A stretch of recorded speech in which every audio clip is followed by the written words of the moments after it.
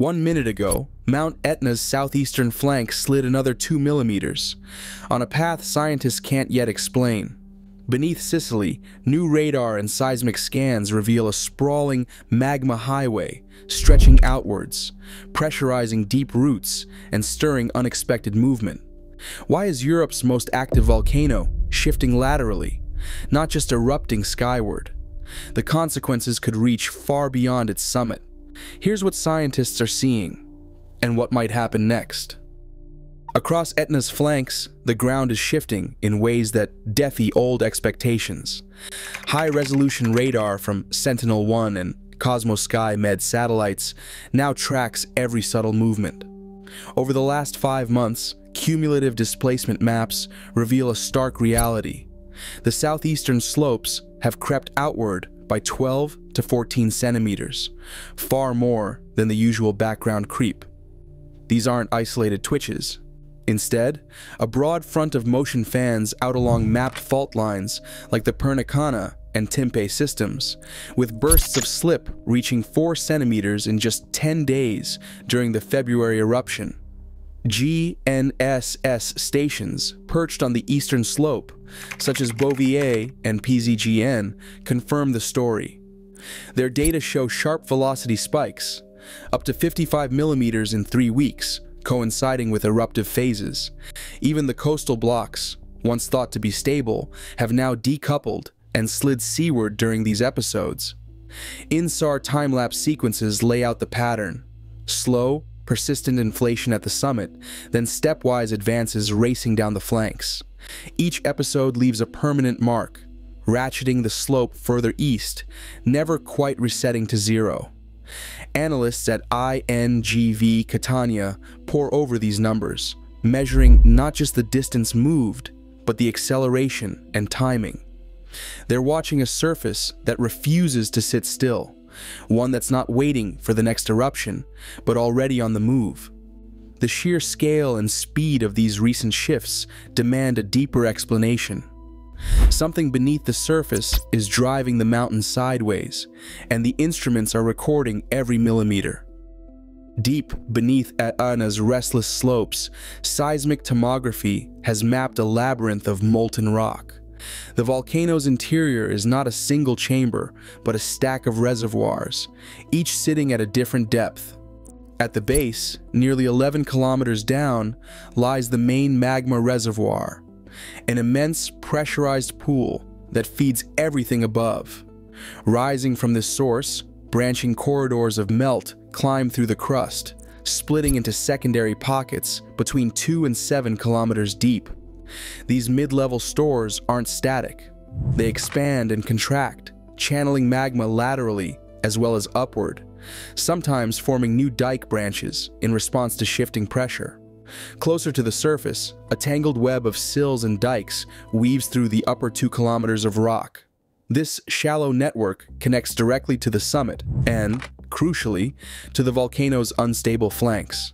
During the February 2025 eruption, tomography and magnetotelluric imaging captured the rapid inflation of these upper channels.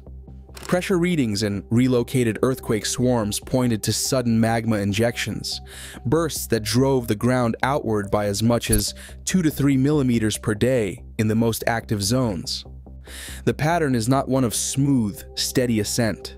Instead, magma pulses through the system in fits and starts, exploiting weaknesses in the crust. Each surge builds tension along the branching corridors, with overpressures measured at 20 to 60 megapascals in the main dike zones. The seismic imaging team at INGV describes it as a dynamic, ever-changing network, more like a shifting maze than a highway. This architecture enables Etna's flanks to slide, not just from gravity, but from the relentless sideways push of magma threading through the mountain's roots. Pressure inside Etna doesn't just build upward, it pushes sideways, threading through the mountain's fractured base. As magma forces its way into sills and dikes beneath the flanks, it acts like a hydraulic wedge, prying open ancient fault lines and driving the rock apart. These intrusions don't simply inflate the summit, they redistribute force laterally, loading the southeastern and southern slopes with new stress. Each pulse of magma feeds a slow-motion tug-of-war between the volcano's mass and the weakened layers beneath. Geophysical models from INGV Catania show that Etna's southeastern base rests on a thick, clay-rich detachment zone, a natural slip plane lubricated by groundwater and soft sediments. When pressurized magma enters this zone, it can trigger episodes of sliding, sometimes in bursts of several centimeters within days.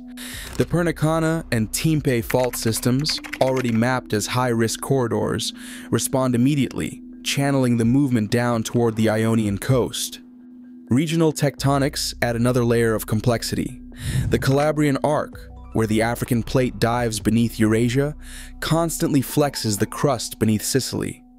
This ongoing collision creates a dynamic stress field that couples with Etna's own magmatic forces, amplifying the risk of instability. It's not just gravity or eruption that moves the flanks, it's a combination of sideways magma pressure, tectonic stretching, and the mechanical weakness of the volcano's base. Researchers describe this as a system primed for motion. With each intrusion, the balance shifts further, making the southeast flank especially vulnerable to both slow creep and sudden slips. The evidence points to a volcano whose hazards are not confined to the summit, but are distributed along hidden corridors deep below the surface. A surge of long-period tremor now thrums beneath Etna's slopes, echoing through the volcano's fractured interior. In early 2025, seismic stations recorded a sharp rise. LP event rates more than doubled, with daily counts climbing above 85 as winter gave way to February's eruption. These tremors, low and resonant, are the signature of magma forcing its way through brittle rock. They cluster at night, peaking in the hours before each new fissure opens, and are strongest along the southeastern flank, the very sector where ground movement is most pronounced. RMS amplitudes hit 2.8 millimeters per second, the highest in over a decade, while dense packets of tremor ripple through the summit and out toward Zaffarana Etnea. INGV scientists describe it as a pulse through the crust, each burst a warning from below that pressure is building, that the volcano's internal pathways are shifting. These signals carry the weight of history. Etna's past is written in layers of ash and buried scars, none more vivid than the 1669 fissure eruption. That spring, a sudden flank break unleashed a torrent of lava, engulfing villages and stopping just short of Catania's city walls. The land itself split open, not at the summit, but far down the southern slopes. Offshore marine sediment cores reveal thick deposits of volcanic debris, silent evidence of ancient collapses that once sent tsunamis racing across the Ionian Sea. Each layer is a record of instability, proof that Etna's flanks have failed before and could again. Yet, context matters. These events unfold on geologic timescales. Most signals now point to slow deformation and gradual reorganization, not imminent disaster. But the chorus of tremor and the memory of past slides remind scientists and residents alike. Etna's greatest risks are not always at the summit, and the mountain's next move may come from below or from the side. A sudden spike in sulfur dioxide changed the conversation at INGV Catania. On February 10, 2025, summit sensors recorded sulfur dioxide emissions soaring past 8,500 tons per day, over 4 times the seasonal baseline. Thermal satellite sweeps showed expanding hot zones along the southeast crater and lower flanks, where surface temperatures climbed by 6 to 9 degrees Celsius above average. These gas and heat surges don't just hint at shallow magma, they confirm it. The volcano's degassing pattern is shifting, with new vents releasing more gas, more often, and in unexpected places. INGV's gas team describes the current signal as restless and reorganizing, a system no longer following its usual script. When heat, gas, and ground motion all accelerate together, the risk is no longer theoretical. If magma keeps moving sideways, new vents could open far from the summit, where people live and work. Tens of thousands of people live in the path of Etna's next possible move. Zaffarana Etnea, with nearly 9,400 residents, sits closest to the southeast hazard zone.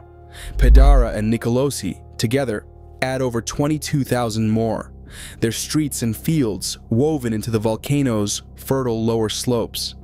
Civil protection teams here rehearse evacuation drills, but even the best plans depend on early warning. That's where the new machine learning pilot comes in. At INGV Catania's control room, algorithms now scan live feeds from satellites, seismic arrays, and gas monitors, searching for hidden patterns. The system flagged the June eruption a day ahead of visible signs, but it also raised false alarms, roughly 1 in 8 alerts. Experts weigh each signal, knowing that no model can capture every scenario. The future could bring a quiet return to steady eruptions or sudden vent openings in inhabited zones. For these communities, vigilance is a daily reality, shaped by both tradition and technology. Since October 2024, Mount Etna's southeastern flank has shifted by more than 12 centimeters, more than any period in the last decade. High-resolution InSAR and seismic tomography confirm that magma is migrating laterally beneath the volcano, not just rising to the summit. Scientists have documented a spike in sulfur dioxide emissions, 8,500 tons per day in January 2025, and a marked increase in long-period tremor, both signs of pressurized magma closer to the surface. Yet, the exact pathways of these underground movements and which areas remain most at risk are not fully understood. The 1669 eruption showed that Etna's flank activity can reach populated zones, and today, over 100,000 people live on the slopes in towns like Zaffarana Etnea and Nicolosi. Agencies now monitor not only summit signals, but also ground motion, gas spikes, and tremor patterns across the flanks. While Etna's next move cannot be predicted with certainty, the evidence is clear. The volcano's interior is evolving, and vigilance is essential. Residents and scientists alike continue to watch for the early warnings that the mountain's shifting heart provides.